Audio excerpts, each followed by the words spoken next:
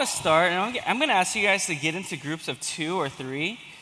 And with that, we're going to play a little game to kind of start us off. Okay, it's 100 degrees outside, and we're stuck in a gym, right? So we got to get the blood, the juices flowing a little bit, right? Okay, so here we go. What I want you guys to do, okay, get in groups of 2 or 3, okay? So find a partner right now, go for it.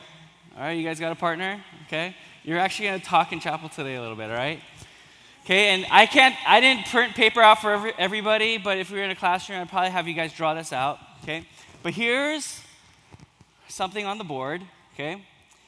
And with this, what I want you guys to think through is how would you complete the drawing, okay? So the person on the right, complete the one on the right. The person on the left, complete the one on the left. If you're in a group of 3 or 4, just pick one and just, how would you complete it, okay? And just explain to the other person what you would do to complete it and what it is in the end. Is that all right? Okay, I'm going to give you guys about 30 seconds. Go for it. All right.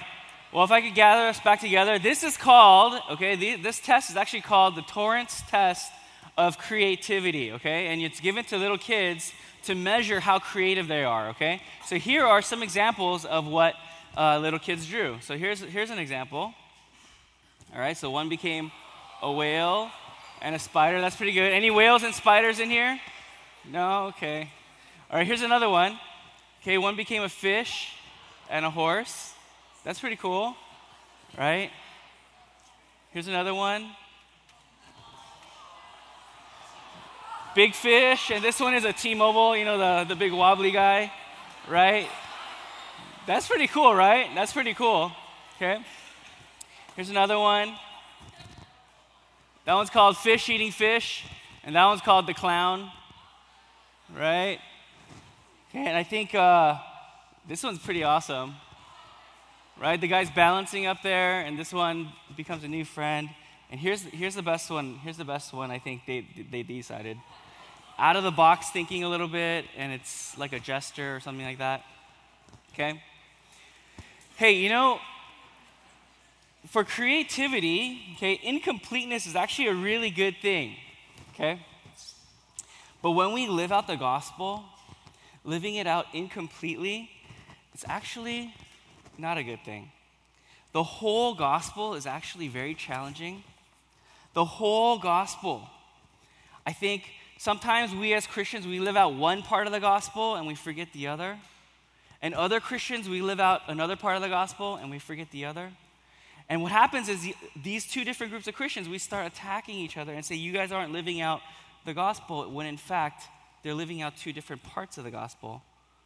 But here at Biola, what we want to do is we want to say that we want to live out the whole gospel, the complete thing.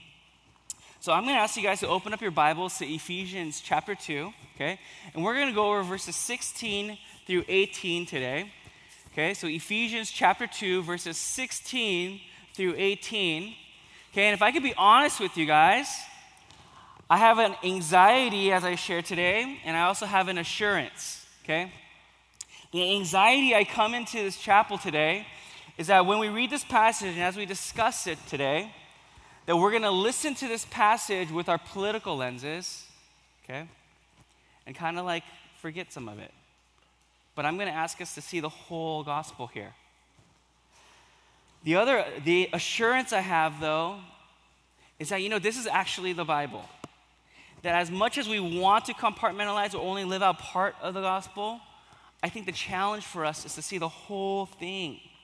And the assurance is that I believe that the Holy Spirit is working through it, and the Word of God is pretty clear. So here's verse 16. Okay, I'm going to read it for us, and just follow along. It's going to be right here on the screen.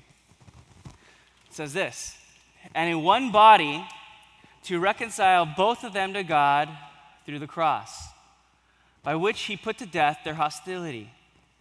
Jesus came, and preached peace to you who are far away, and peace to those who are near. For through him we both have access to the Father by one Spirit.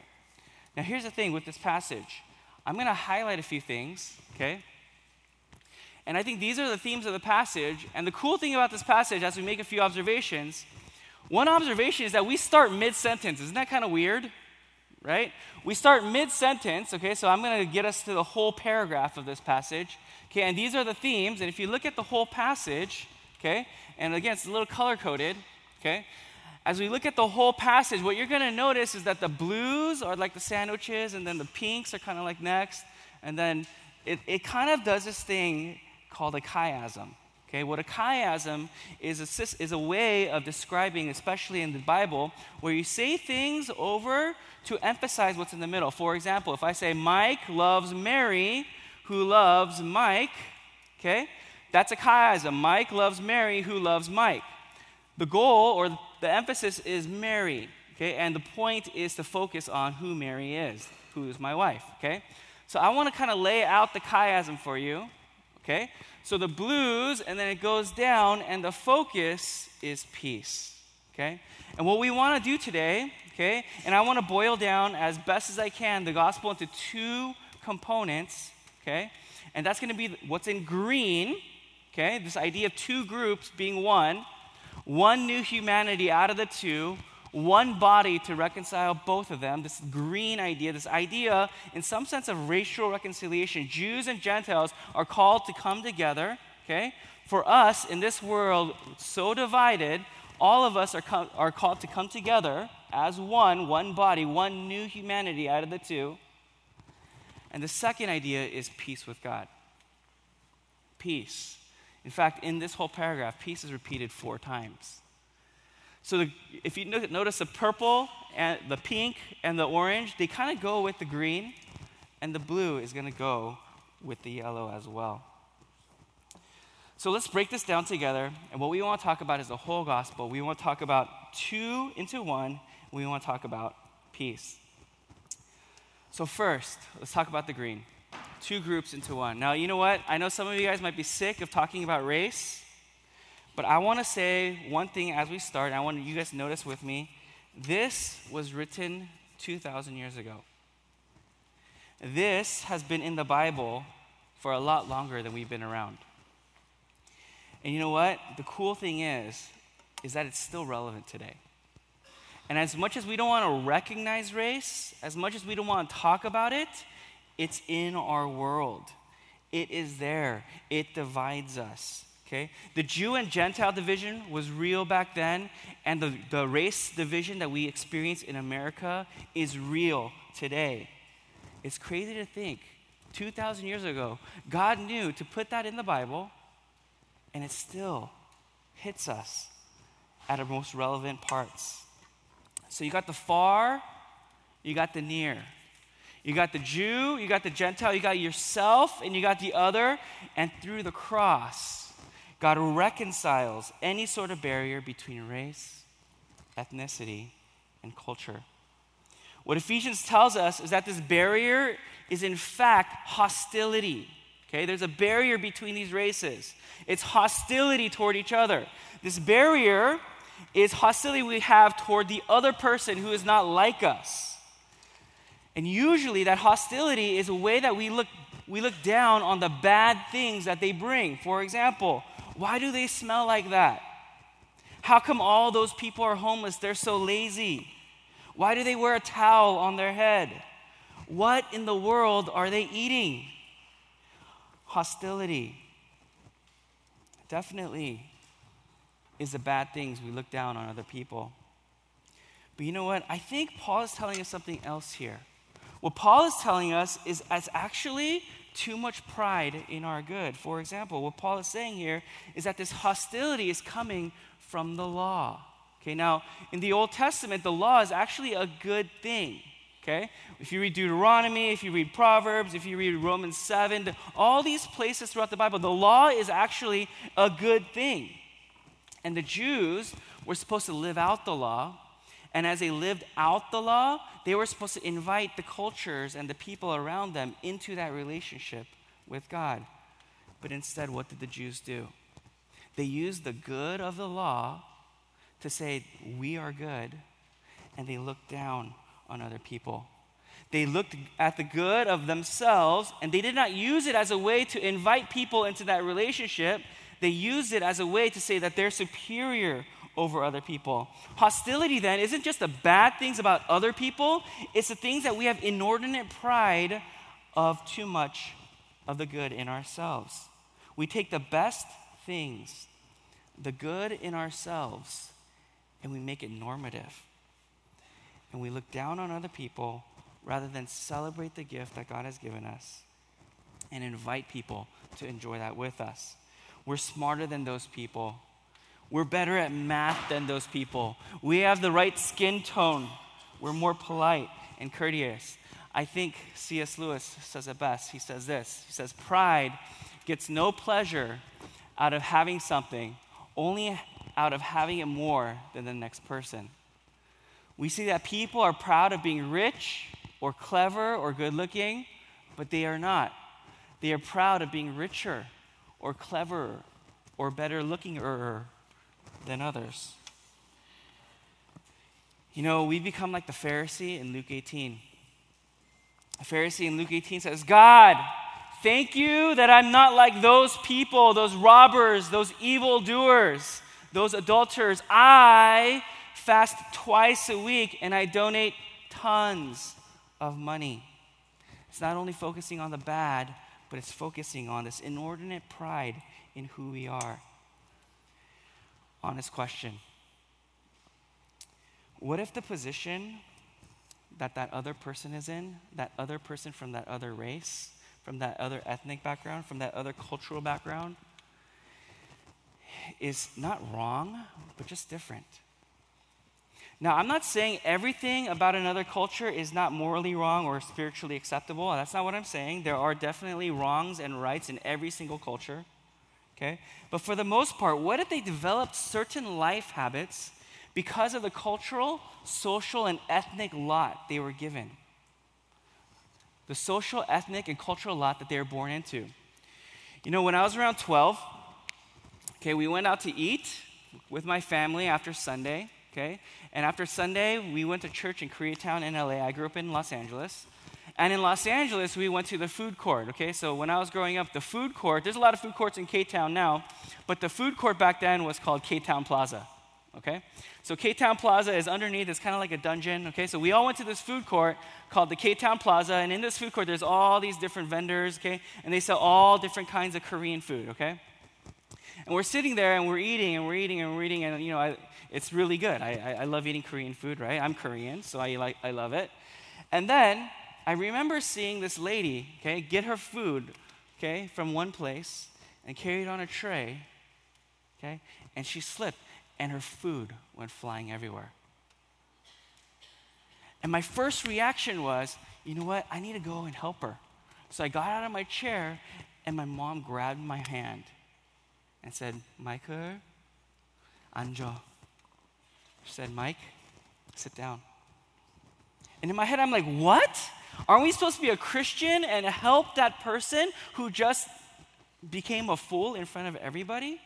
And she said, Michael, 조용히 해. She said, be quiet. She said, Mike, ignore them. And I'm like, what is going on in here? Like, why?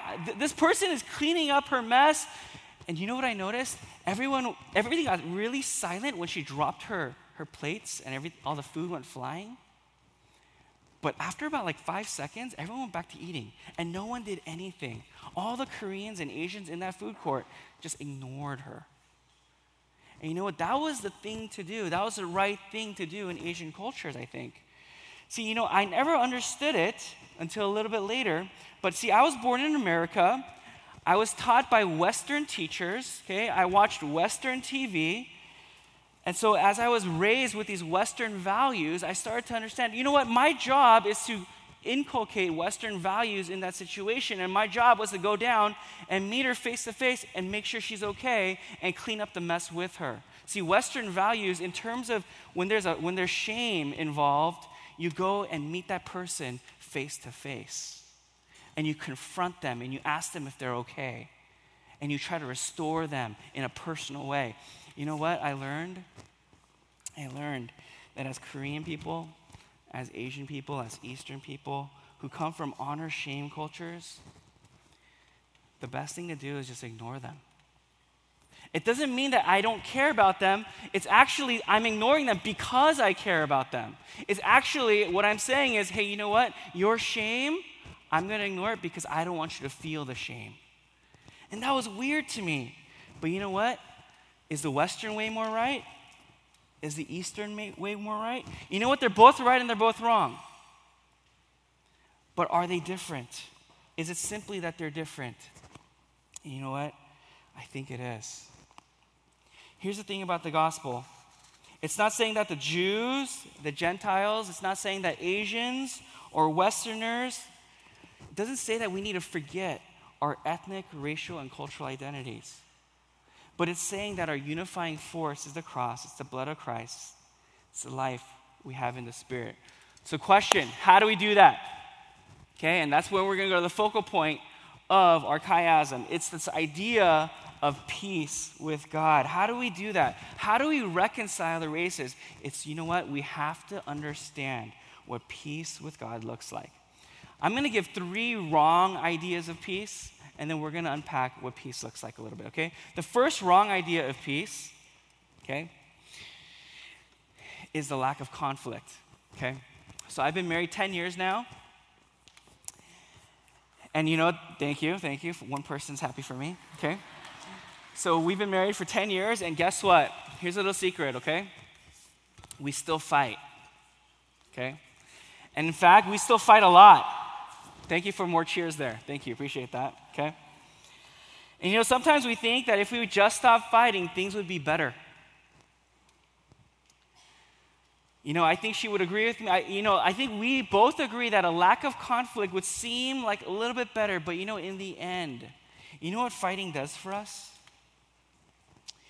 It makes us feel like we have a better way to learn to communicate with each other. It forces us to communicate to the other person. Okay, a lack of conflict would mean that we've stopped trying. We've stopped trying to understand the other person. So the first wrong idea of peace is this lack of conflict, okay? The conflict in our world is actually an opportunity for us to engage peace. Sometimes peace comes through conflict, and it's not the absence of conflict. The second idea, okay, is that if I rearrange things in my life, things will automatically get more peaceful, okay? Let me explain something to you. This is my last name in Chinese, okay? So Korean names come from Chinese characters, okay? This is my last name. It's On. Thank you. Okay? And that actually means peace. Kind of cool, right? Okay? And On means peace, okay? And I want to make something really clear. I don't believe in what I'm going to say right now, okay? So this is the wrong way to look at peace, okay?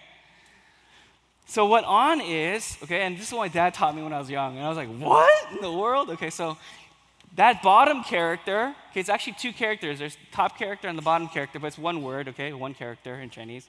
That bottom character actually means woman or wife, okay? Okay, and that top character means house, okay? So what my dad taught me is, when the woman is in the house, there is peace, okay? Now, again, that's not correct. I'm not saying that, okay? But this idea here, what my dad was trying to teach me, okay, in the Asian cultures, they might seem like this is true, okay? There's some historical truth possibly in Asian history. But this illustration, I think, gets at the wrong idea of peace, because what it's saying is that if we rearrange things in life and we get everything in order, then we're going to have peace. You know, that's not peace. That's just us being control freaks. Control might feel like peace, but it is not peace that's described in the Bible. I think the third approach to peace, okay, is that we approach peace like we're sick people needing to get better. I think that's a good posture. I think Jesus affirms that in Matthew 9. But this passage reminds us that first and foremost, we're not sick people, but we're actually dead people. The best word in the whole Bible comes in Ephesians 2, and it comes twice. And it's the word but. That word but starts off our paragraph in verse 13, and it echoes verse 4, which says this: but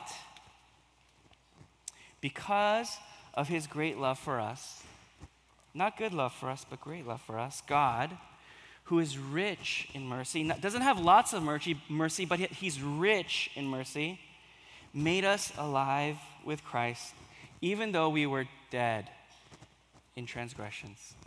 It doesn't say we were sick in transgressions, but we were dead. It is by grace you have been saved. See, when we're sick, to get peace, we rest, we drink fluids, we get medicine, we eat better, we get better. When we're dead, how do you get better? You can't. There's nothing we can do to get better. There's nothing we can do to get that peace. It's grace. It's God-given. You know, verse 18 then, I think highlights what this is trying to say, that we're dead. In verse 18, it says, "For through him we both have access to the Father by one Spirit. We had no part in earning it. It was completely through Christ." See, peace here doesn't fix all of our problems. Peace here, it's not a fix to our anxieties in this world. Peace here is not a religious method to make us more religious. Peace is access to God. Peace is his presence. Verse 14 says it clearly. Jesus himself is our peace. Peace is rooted in the hope we have through the cross. Now, you know what? When I was young again, about 8 years old, okay, and as I was 8 years old, I remember going shopping with my mom, and I was following my mom down the carts, or she was putting stuff in the shopping cart, and you know what? I got stuck in the cereal aisles, like Captain Crunch, or, Frosted Flakes, and I was like, oh, Apple Jacks, that's what I want. So I remember getting the Apple Jacks box, okay, and running toward my mom, and then realizing, oh my gosh, I'm following the wrong mom, okay? And I was like, wait, you're not my mom. And so I was like starting to look for her, running down the aisles, looking up and down the aisles. I started going to other aisles looking for my mom. And then you know what happened? Because I got so scared. Okay, again, I was 8 years old, okay? I actually pooped in my pants, okay? So I'm there right there in the middle of the aisle, and I poop in my pants. It's just it's just right there, right? And I'm sitting there in my shame, okay? And then I'm searching, and I'm calling out my mom, Oma, where are you? Oma, 어딨어? Oma, right? And then after a while, I finally hear, okay, it was probably only like 10 seconds, but for me, it felt like 10 minutes, right? Finally, after a while, what I hear is, Micah. And you know what? That was peace. See, peace is that relationship that I had with my mom, right? When I heard Micah, that was peace. It didn't clean anything up, okay? Right? I was still stuck in my stuff, right? And you know what? Eventually I had to get cleaned up, and it took time to clean myself up. And you know what? My mom helped me with that. But peace, it first started by hearing her voice, that relationship. You know, the complete gospel, it's not simply personal salvation. It's not simply this peace I have with God and I'm good, I get to go to heaven. The complete gospel also says, hey, I have this access to God. I have this access to love, to peace. Hey, you know what, you guys, I want to give you guys the access too. Let's build a relationship. The other person, that racially, socially, culturally, ethnically different person than you, it says, hey, you know what, the barrier that used to be there is no more. We can have peace, we can love each other, and you know what, let's come together because we have the presence of Jesus. Access to God means we give access to others. You know, when you go to New York, you have to have the pizza. When you go to Philly, you have to have the cheesesteak. When you go to the South, you have to have barbecue. If you don't, it's incomplete. You know the gospel? I think it's kind of like that. Some of us live out personal salvation. Some of us live out racial reconciliation. The whole gospel is both. And the reason we can do that is because we are given access. And if we're given access, what stops us from simply giving that access to other people? Biola University prepares Christians to think biblically about everything, from science to business to education and the arts. Learn more at biola.edu.